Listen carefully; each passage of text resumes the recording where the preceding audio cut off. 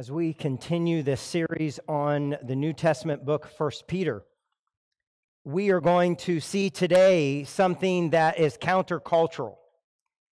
It is not what the culture encourages, it's not what the culture leads to. It's actually rejected by the culture, seen as something that is negative. But we need to understand that God's word is right forever.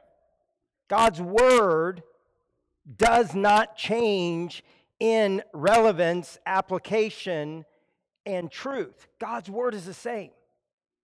But what happens is culture tries to tell us, well, that doesn't apply anymore. That's old. But see, our culture tries to redefine what God has defined.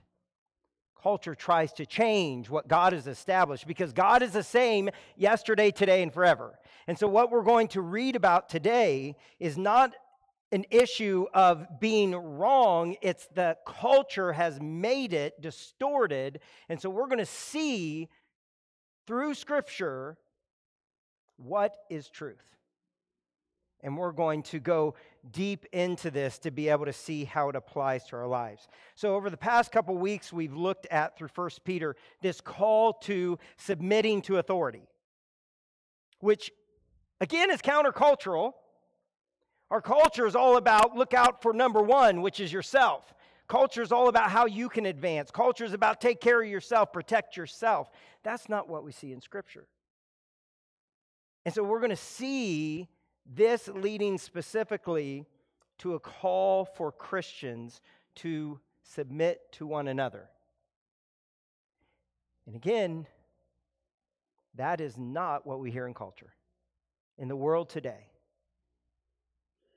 But we need to see God's truth, His power, His purpose, His timeless truth for the church.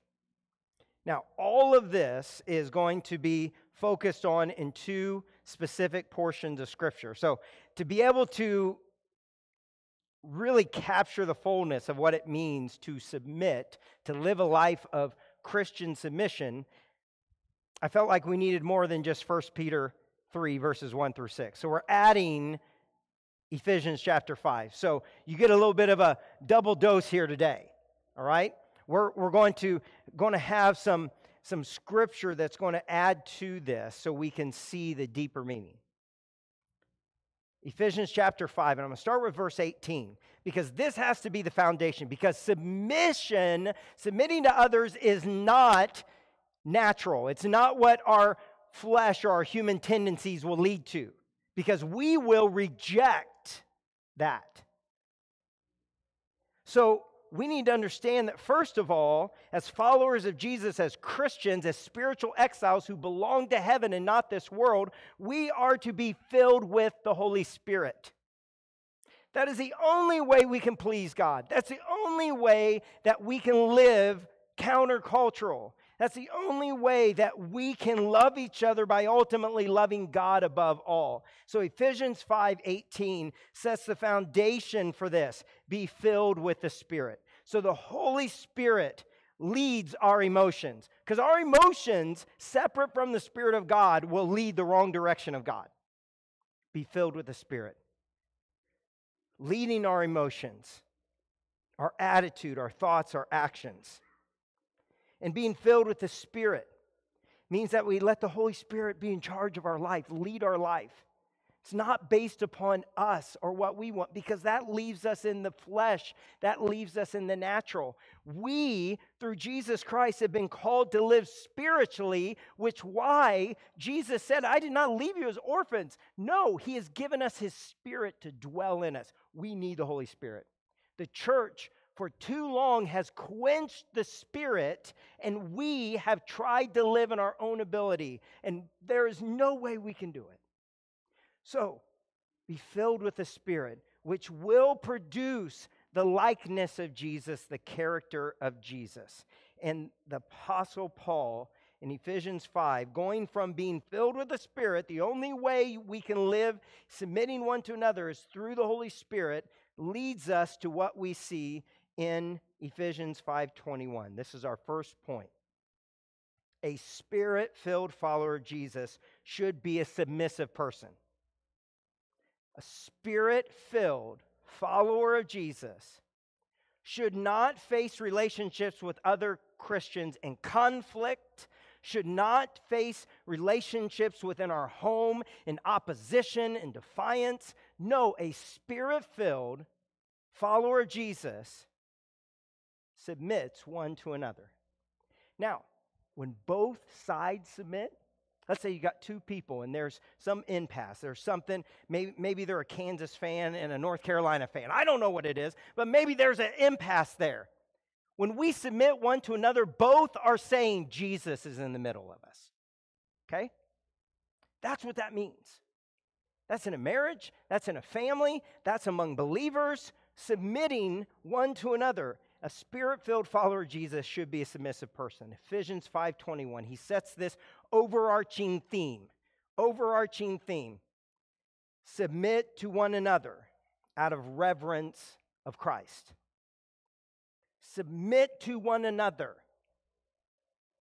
means you choose the other person over yourself. It's not about you.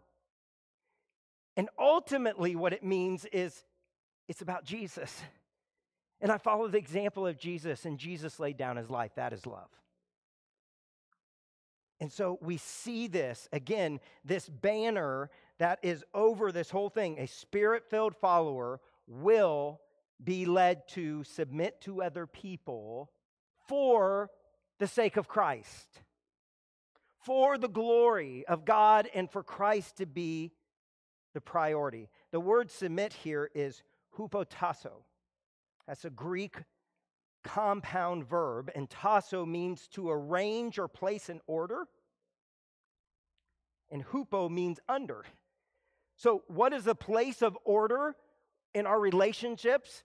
We need to take the place of coming under that person and lift them up, adding to them. We don't have a relationship of how can I gain out of this situation. Now that's hard when emotions are involved, right? You're all jacked up on emotions and you're like, oh, it's fight time, right? But the Holy Spirit produces love, joy, peace, patience, kindness, goodness, gentleness, faithfulness, and, somebody help me, self-control. That's when the Holy Spirit leads. That's when the result, the fruit, will be the character of Jesus in me and Jesus between me and that other person. This applies to everything, okay? This is for every believer. Submit to one another out of reverence for Christ. Take a position to come under and lift them up closer to Jesus. And we see this multiple places in Scripture, but my favorite comes also from Paul's writing to the church in Philippi.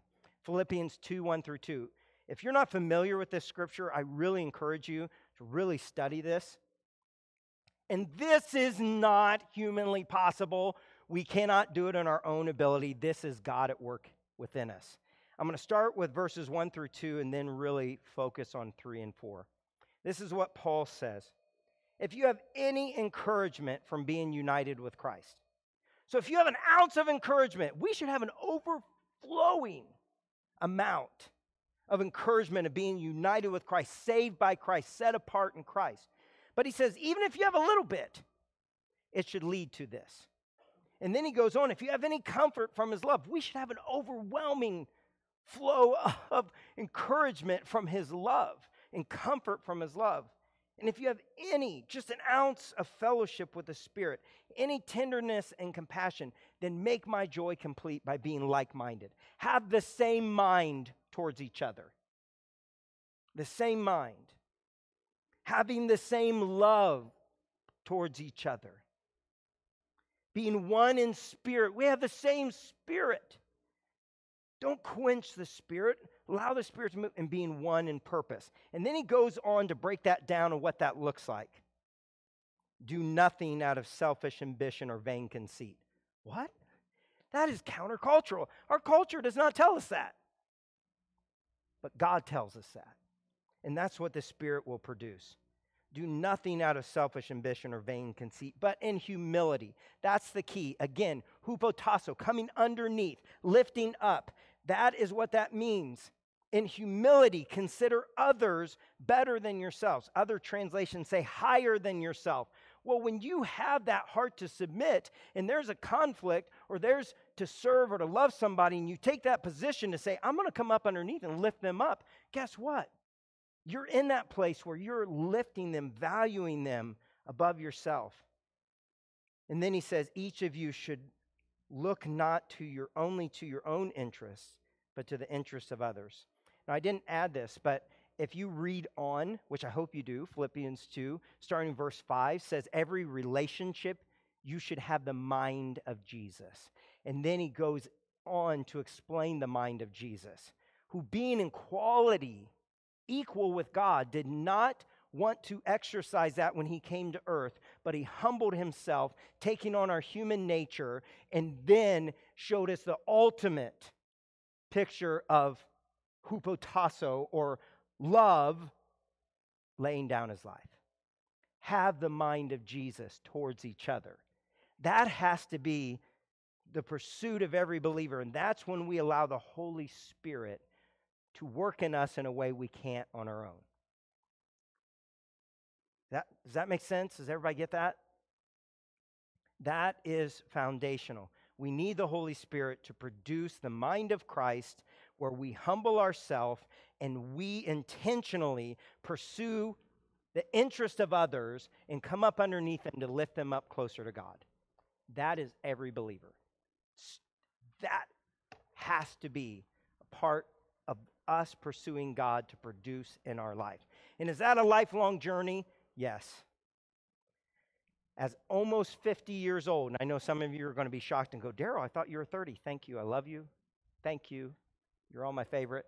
But almost 50, I learn a new measure of this every year. Because as I pursue God, it is less of me and more of Jesus. And the result will be the mind of Christ for other people. Do I mess up sometimes? Absolutely. But even that Holy Spirit that produces that will also convict me, and I repent, and I learn that is the character of Christ, and that is having Christ in between me and others. Now, one of the biggest places this is lived out, and one of the hardest places to live this out, for some of you know exactly what I'm talking about, is in a marriage. And nobody said amen. I'm really surprised at that. It is hard to submit one to another within a marriage, but it is crucial for Jesus to be the center of that marriage. It is crucial. Now, this week, I don't start. Peter does it in his book, and then Paul, in his letter, starts with the women, the wives, how they are submit to their husbands. Now, it will be a huge injustice if you men do not come back next week, because next week is you. Please come back. If not, someone record the message, get on YouTube, send a link 50 times until they say, stop, I will watch it, okay? Because it is so important. They have to work together. They have to work together. But Paul starts by saying, submit one to another, and then he gives the picture of what submission looks like for the wife.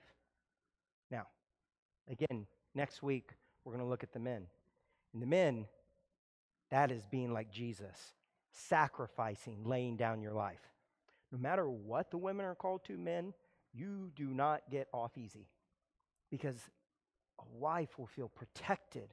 She will find that place of willingly respect her husband when the husband sacrifices for her.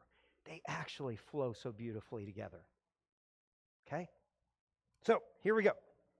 A spirit-filled wife should be submissive to her husband. That's countercultural. Our culture will go, foul, that's not right, that's wrong, women equality, blah, blah, blah, blah. This is women equality, but spiritual equality that actually is freedom. What the world offers is not freedom. Okay? This is freedom. This is God's design, and his design doesn't change. Ephesians 5:22. Wives, submit to your husbands as unto the Lord. Now that last part we'll get to, because that last part's most important. As unto the Lord. But wives, submit to your husbands. Again, hupotasso. Come underneath. Wives, come underneath your husbands and lift them up closer to God. Take a position in which you are not looking for your gain or interest. You are looking to lift your husband up closer to God. Now, some people in our culture will look at this and they'll go, oh, submission. That means that the wife is inferior. The husband is greater and the wife is less than. No, that's not what that means. Because actually in Christ, we are equal. We're equal in Christ. This is value language. Galatians 3:28. There is neither Jew nor Greek, slave nor free, male or female. You are all one in Christ. Now, this is not getting rid of gender like the world wants to do. No. What this is saying is the value system is equal. That in Jesus, we are all one. There is no inferiority. But actually, when you look at a wife submitting to her husband, that actually is the opposite of inferiority. It means the wife is treasured. It means she's protected and cared for. To submit does not make the wife second in the relationship. It actually makes her a priority of care. It makes her a priority of care. This is about being able to, again, submit to Christ who is between you. Submit to Christ so that he is in the rightful place. As a wife respects her husband and a husband sacrifices for his wife. It is a mutual submission, and it is a submission in which Jesus becomes the center of your marriage. It is a beautiful unity that only God can do. It's a beautiful unity that only God can do. Now, Paul goes on in verse 23 and says, for the husband is the head of the wife. Now, again, in a culture that is against God, in a culture that distorts and tries to redefine what God has defined, the culture will say, well, that's offensive. The husband's the head. How dare you? Well, let me explain. I thought of this a couple years ago in this context. Let's put it in the context of the physical body. How many of you have a head? Okay, yeah, you wouldn't be here if you didn't have one. A head means you're alive, right? You have a head. You need a head, right? Well, the husband is to be the head. But how many of you have a heart? Yes, you wouldn't be here if you didn't have a heart. Both of those are essential for life. Both of those things are different. They are not the same. Is one more valuable than the other? Absolutely not. They have a different purpose. They have a different design. They both have to work together, and they both are necessary. The same in a marriage. The husband is to be the head. The wife is to be the heart. They are both equal, but they have different design purposes. But they have to work together. Now, I'd like to take this and look at this in a different level here. Genesis 2:18. We see in the very beginning that God saw that it was not good for man to be alone. Now, my kids have said, Dad, we pray that you die first. Now, it took me a while because at first I'm like, Dad, what? You want me to die? But then they're like, no, seriously, because you will be a mess sitting in a corner with Fritos on your face if mom goes first. That is true. That is true. Please, God be gracious and take me first, because the truth is it is not good for a man to be alone. But there's a deeper meaning to this beyond Cheetos on your face. The deeper meaning comes what is said next. Where God said to Adam, the very first man, I will make a helper suitable for you. And again, the culture is like, foul play, that's offensive. We're getting all of our attorneys in line. No, let's look at the meaning here. I will make a helper suitable. That word helper does not mean servant, guys. Does not mean servant. And helper does not mean of less value. That word, that original Hebrew word, helper, means one who completes. One who completes. Men, husbands, you are incomplete without what God does in your wife. Women, you are incomplete without what God does in your husband. It is a picture of two halves that are incomplete, but when God designs it, when God sets these two apart, they become one. And not the one being they become like the husband or they become like the wife. They become a new one, and that new one is a spiritual oneness where they are incomplete without each other. Now, does that happen as soon as you get married? JB, no, it doesn't. It does not. You can talk to Jane. She was ready to jump ship after the first year. She was like, he is so immature. What happened? No, you grow into this. This is when you come to the end of yourself. This is when you hupotasso. You love your spouse and submit to them, a mutual submission.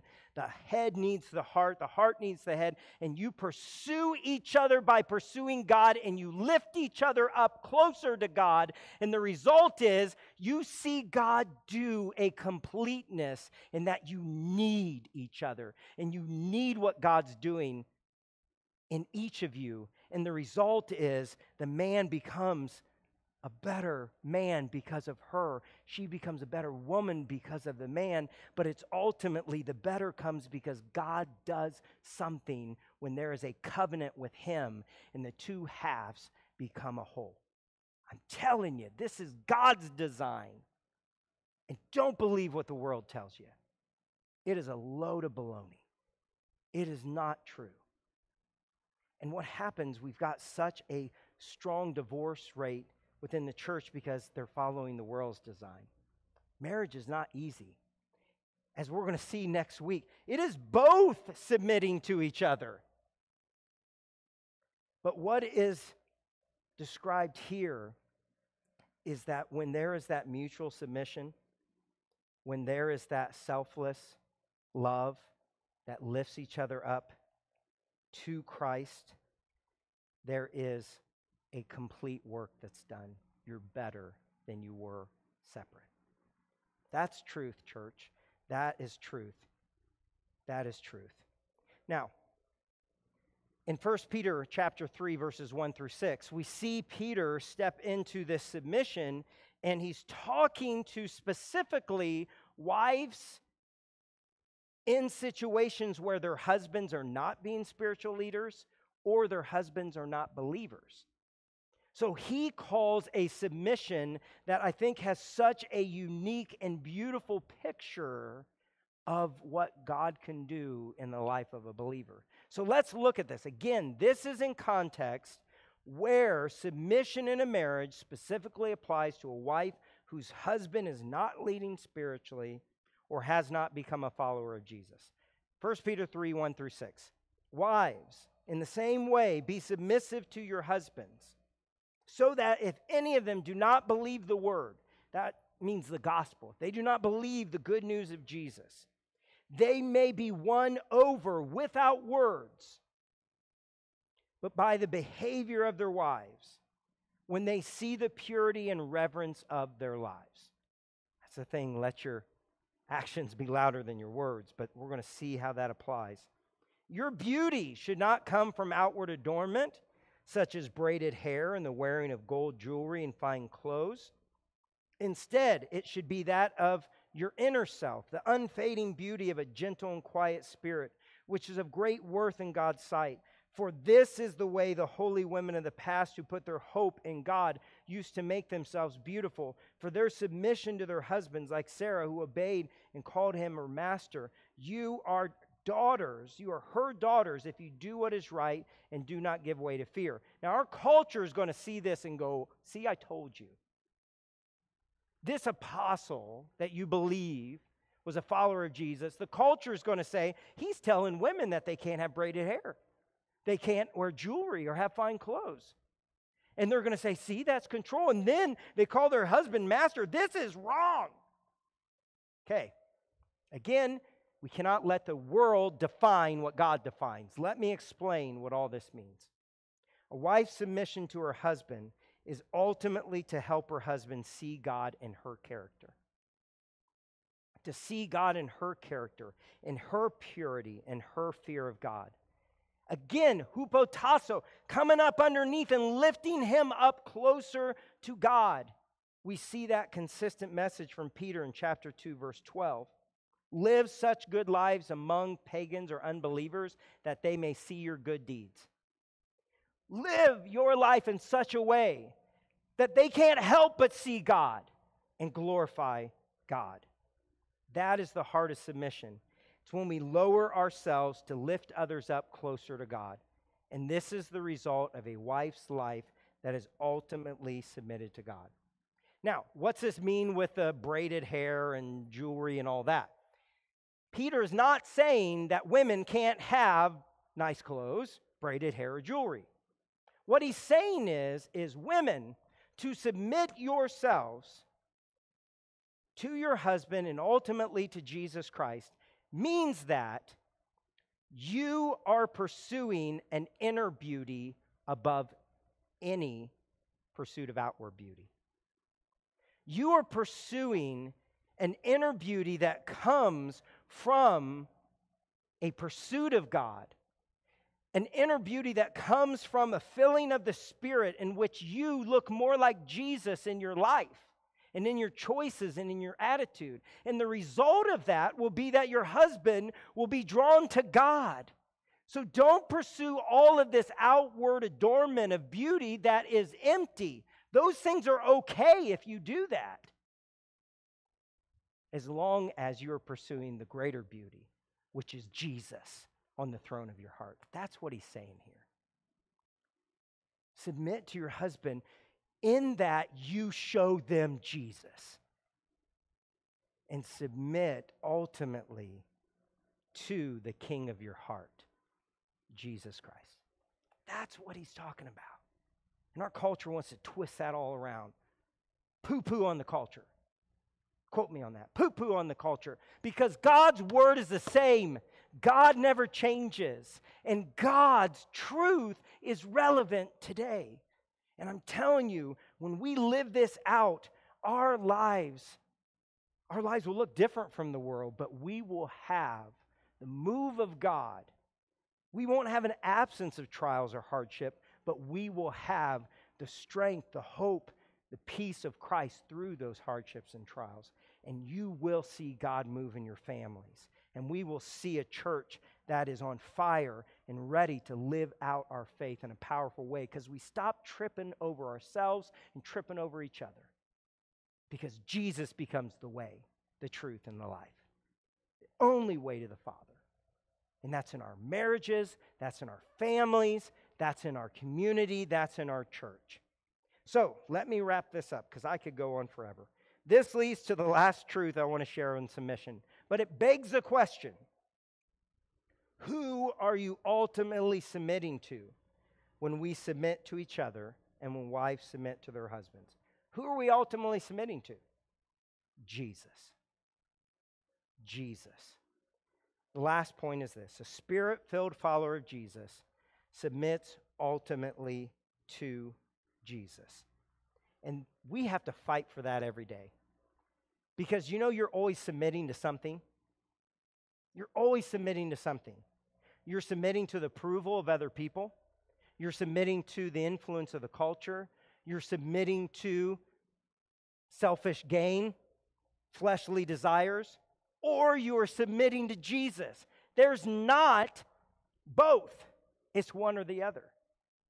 It's one or the other. And we're going to see that in just a second. But what I want to do is look at this in regards to what we've seen so far. Ephesians 5:21 through 22, where ultimately submitting to each other and wives submitting to their husbands is ultimately coming in order with Jesus. Jesus being in his rightful place. Submit to one another out of reverence for Christ. Wives, submit to your husbands as to the Lord. It is all about having Jesus in the rightful place of your relationships. It's all about prioritizing Jesus, having Jesus be in between you, but ultimately having Jesus on the throne of your heart. That's what submission means. Jesus in your rightful place in this relationship. Jesus, your rightful place in my marriage. Jesus, this rightful place in relationship to my family. Jesus, a rightful place in relationship to those who are mistreating me. Jesus, your rightful place in a world that is rejecting you. Jesus, in your rightful place on the throne of my heart. And this truth is revealed in Colossians 3:18, where it says, wives, submit to your husbands as fitting in the Lord. That word fitting actually carries this picture of being restored to a rightful place. Well, what's the rightful place? Under the authority of Jesus. What's the rightful place? Having Jesus on the throne of our heart. What's the rightful place? Loving your spouse by loving Jesus first. Loving your kids by loving Jesus first. Loving your parents by loving Jesus first. It is an order of priority and love. And to me, it's wrapped up in actually the rebuke that Jesus gave to the church in Revelation 2:4, where he said, nevertheless, I have this against you. You have left your first love. You see, when we don't live with a heart of humility, when we don't live with a heart of valuing others above ourselves, when we don't live with a heart of submitting and coming underneath and lifting up our spouse, when we don't live in that way, we are forsaking our first love. Because when Jesus is our first love, we will grow in the mind of Christ that will value others above ourselves. When Jesus is our first love, we will see our spouse the way Jesus gave us the example, by laying down our lives. When we see others through loving Jesus first, we will love them by lifting them up closer to Him. Don't forsake your first love. Hupotasso, coming under to lift up so that ultimately we are submitting to Jesus and we are lifting them up closer to Jesus and we are positioning our heart so Jesus is first. Does this apply to today? Yes. Will this apply until Jesus comes back? Absolutely. Because this is what it means to be filled by the Spirit, to follow the example of Jesus, to have the character of Christ, and to love Christ first, that we lift others up to Him. And men, I want to see you next week, because we're going to see how this applies to you. In one verse, we have such jam-packed what it means to be a sacrificial leader. And I'm telling you, I can't study it without first of all looking at myself and going, God, please do this in me. And so it is our pursuit of Christ that is manifested in how we love each other, submit, serve, and lift each other up closer to Him. Amen? Amen. Amen and amen. Thank you for having your heart open to what God would speak today. And in your bulletin, we have been having in this series some application questions. And so if you didn't get a bulletin, grab one on the way back, because what those are for is for you throughout the week to be able to pull that out and just allow the Holy Spirit to take you deeper. Pray about that. There's some scripture to read in there. There's some questions to ask, and it's all about going deeper. Because if we are not changed by God's word, we are not submitting to God's word. If we are not changed in the likeness of Jesus, we are quenching the Holy Spirit. So let's go deeper. Do we all need to grow and change? Absolutely.